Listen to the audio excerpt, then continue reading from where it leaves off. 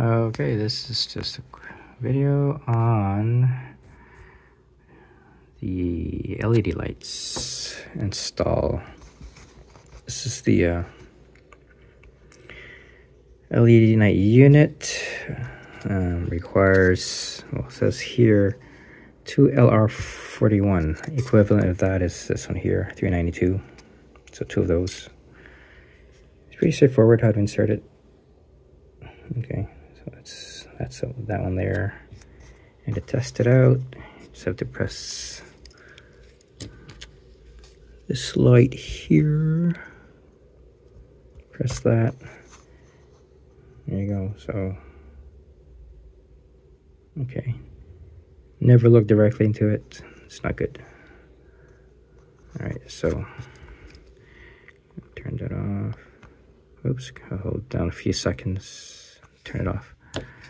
All right, and then I'm just gonna go in and install this into underneath the head unit. All right, I'll be back in a sec.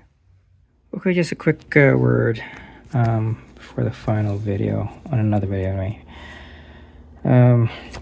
This is the problem that why, like, I initially said that the LEDs are weak. They probably are, they could be, but this, the way this was engineered also becomes a problem in the sense that the lights are not directly lighting up the eyes. It goes through this part here, and this one itself, you know, it lodges in here, and that's where the lights are lit. That's how the lights are lit. So it's not direct, it's more indirectly through this. And even then, when this is lit up, it's not also bright. So, you know, it would be better, like the lights I installed on Optimus Prime, that would have been better lighting solution rather than this.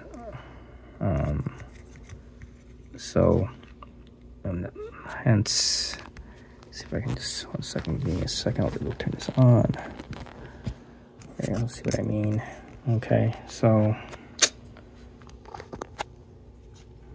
right, and then when you put that on top, okay, so it's indirect, it's not, you know, it won't be bright, it's bright,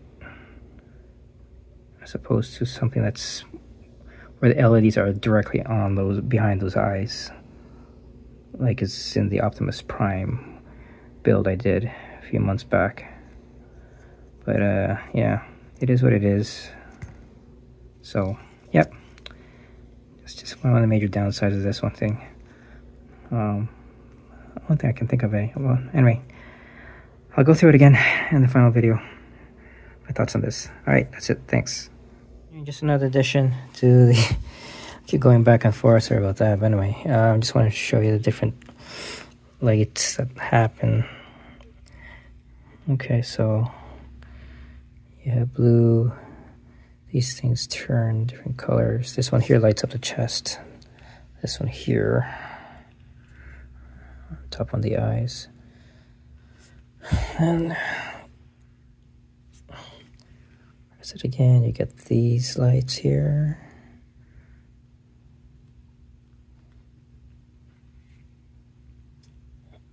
And then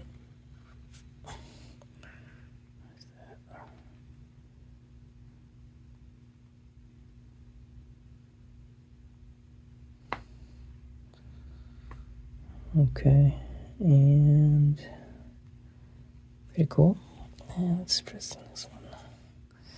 This one I think is yellow.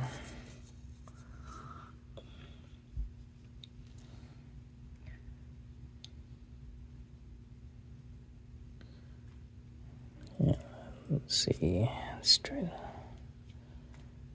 This is, I think, back to the start. Or is it? I don't remember. Anyway, I believe there are, yeah, 4 different settings. And then when you press it again, it goes back to the first one.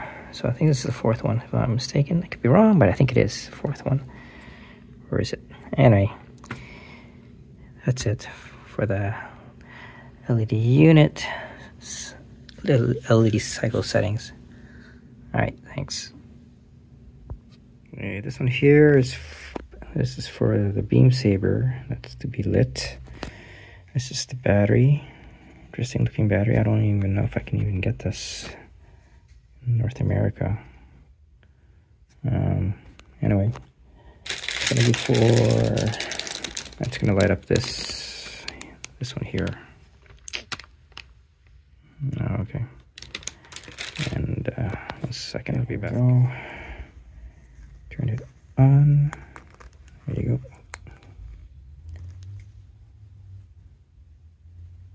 There you go.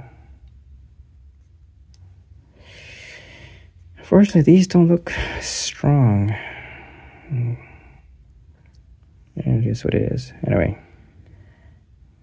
Okay, so that's for the beam saber.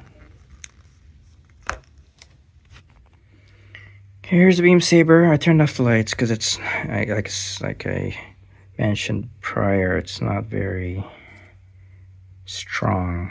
But here you go. On-off switch is quite finicky. But yeah, there you go. Okay. Okay, so I hit a snag. Apparently when I was attempting to turn on the LEDs, there's a way to turn it on, but because of the part that I had not put in properly, this one here, I couldn't turn on the LEDs according to the instructions because this was not inserted properly. So I had to take this thing apart because this was not slid in, put in as it should have been. So because of that, this was not hitting the switch on the LED unit. This is supposed to go up first, but I messed up there. So hopefully with this thing properly in, it'll fix that issue. Okay, so yeah. Alright. Just a quick update on that issue. Here's the mistake I made. This one here. This was crucial to inserting this part. The mistake I made was I did not move this silver clear part forward in order for this to be inserted properly. So now that it's inserted properly,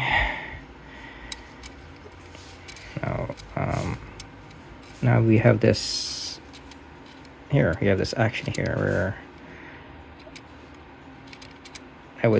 if this one goes up, this will touch the on switch on the LED unit, which will turn on the lights.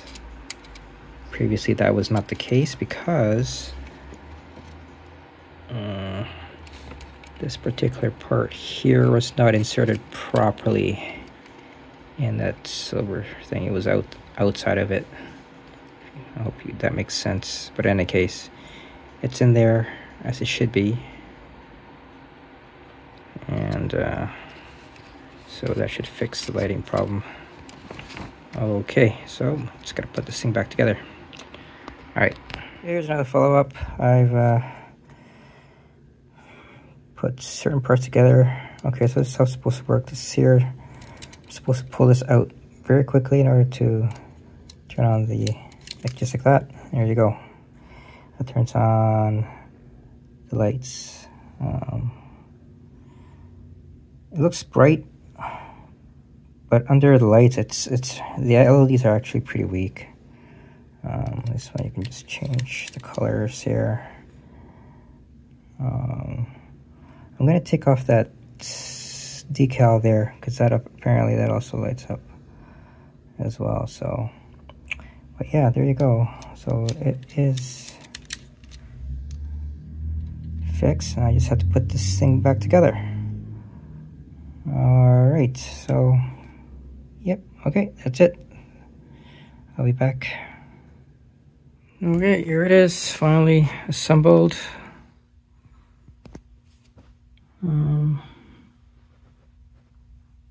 Looks good.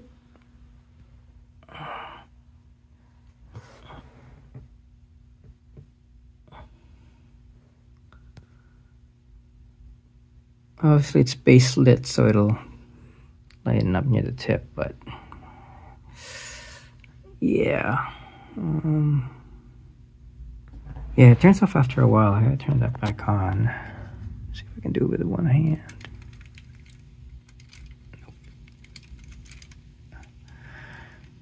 Yeah, it turns after a while. I go.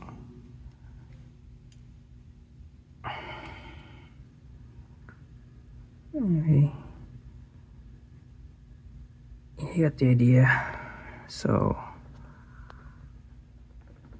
yeah, looks awesome.